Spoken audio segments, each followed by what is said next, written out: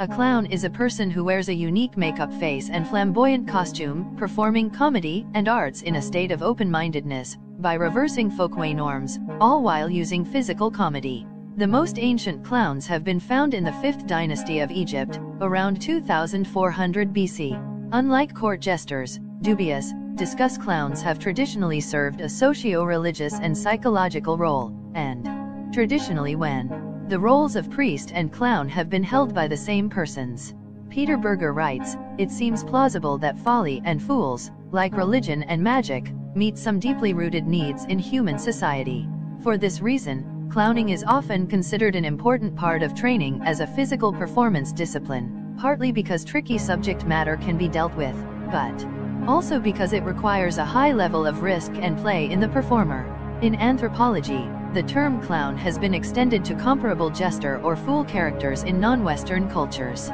A society in which such clowns have an important position are termed clown societies, and a clown character involved in a religious or ritual capacity is known as a ritual clown. A Hiaka is an individual in Lakota and Dakota cultures who lives outside the constraints of normal cultural roles, playing the role of a backwards clown by doing everything in reverse. The Hiaka role is sometimes best filled by a winged. Many native tribes have a history of clowning. The Canadian clowning method, developed by Richard Pokinko and furthered by his former apprentice, Sue Morrison, combines European and Native American clowning techniques.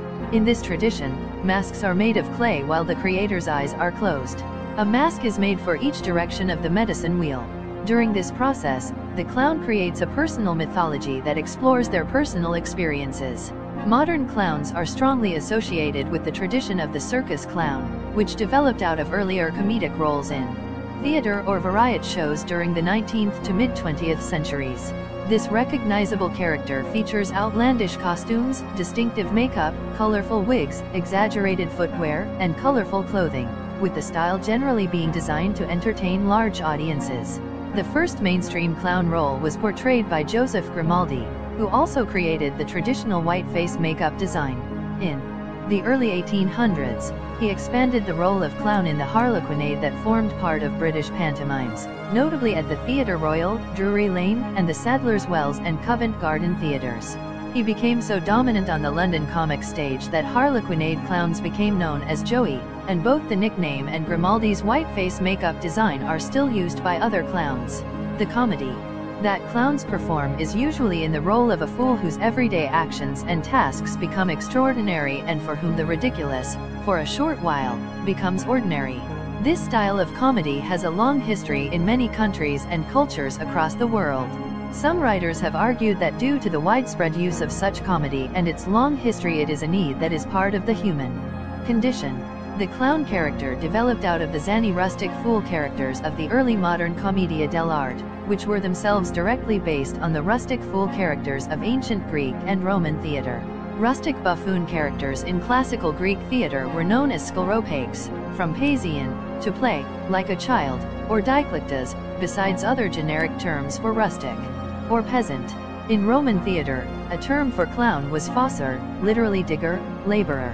The English word clown was first recorded c. 1560, as clown, cloyne, in the generic meaning rustic, or peasant.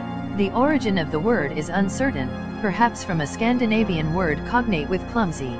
It is in this sense that clown is used as the name of fool characters in Shakespeare's Othello and The Winter's Tale.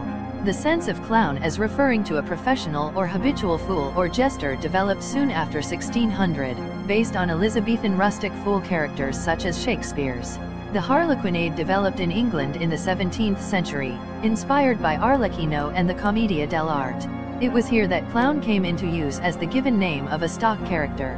Originally a foil for harlequin's slyness and adroit nature, clown was a buffoon or bumpkin fool who resembled less a jester than a comical idiot. He was a lower-class character dressed in tattered servant's garb. The now classical features of the clown character were developed in the early 1800s by Joseph Grimaldi, who played clown in Charles Dibdin's 1800 pantomime Peter Wilkins, or Harlequin in the Flying World at Sadler's Wells Theatre, where Grimaldi built the character up into the central figure of the harlequinade. The circus clown developed in the 19th century. The modern circus derives from Philip Astley's London Riding School, which opened in 1768. Astley added a clown to his shows to amuse the spectators between equestrian sequences. American comedian George L. Fox became known for his clown role. Directly inspired by Grimaldi, in the 1860s, Tom Belling Sr., 1843 to 1900, developed the Red Clown or Augusta, Dummer August, character c. 1870, acting as a foil for the more sophisticated White Clown. Belling worked for Circus Rennes in Vienna. Belling's costume became the template for the modern stock character of circus or children's clown, based on a lower class or hobo character, with red nose, white makeup around the eyes and mouth, and oversized clothes and shoes. The clown character as developed by the late 19th century is reflected in Ruggero Leoncavallo's 1892 opera Pagliacci, Clowns. Belling's Augusta character was further popularized by Nikolai Polyakov's Coco in the 1920s to 1930s. The English word clown was borrowed, along with the circus clown act, by many other languages, such as French clown, Russian, and other Slavic languages, Greek kappa lambda omicron upsilon nu, Danish/Norwegian klovn, Romanian klovn, etc. Italian retains Pagliaccio, a commedia dell'arte Zanni character, and derivations of the Italian term are found in other Romance languages, such as French payaso, Spanish payaso, Catalan/Galician palasso, Portuguese palhaco, Greek pi alpha lambda iota tau sigma omicron, Turkish paliaco, German pajas, via French, Yiddish, payaz, Russian, Romanian payada. In the early 20th century, with the disappearance of the rustic simpleton or village idiot character of everyday experience, North American circuses developed characters such as the tramp or hobo. Examples include Marceline Orbs, who performed at the Hippodrome Theater, 1905, Charlie Chaplin's The Tramp, 1914, and Emmett Kelly's Weary Willie based on hobos of the Depression era. Another influential tramp character was played by Otto Griebeling during the 1930s to 1950s. Red Skelton's Dodo the Clown in The Clown, 1953, depicts the circus clown as a tragicomic stock character, a funny man with a drinking problem. In the United States, Bozo the Clown was an influential Augusta character since the late 1950s. The Bozo Show premiered in 1960 and appeared nationally on cable television in 1978. McDonald's derived its mascot clown, Ronald McDonald, from the Bozo character in the 1960s. Willard Scott, who had played Bozo during 1959 to 1962, performed as the mascot in 1963 television spots. The McDonald's trademark application for the character dates to 1967. Based on the Bozo template, the U.S. custom of birthday clown, private contractors who offer to perform as clowns at children's parties, developed in the 1960s to 1970s. The strong association of the Bozo-derived clown character with children's entertainment as it has developed since the 1960s also gave rise to clown care or hospital clowning in children's hospitals by the mid-1980s.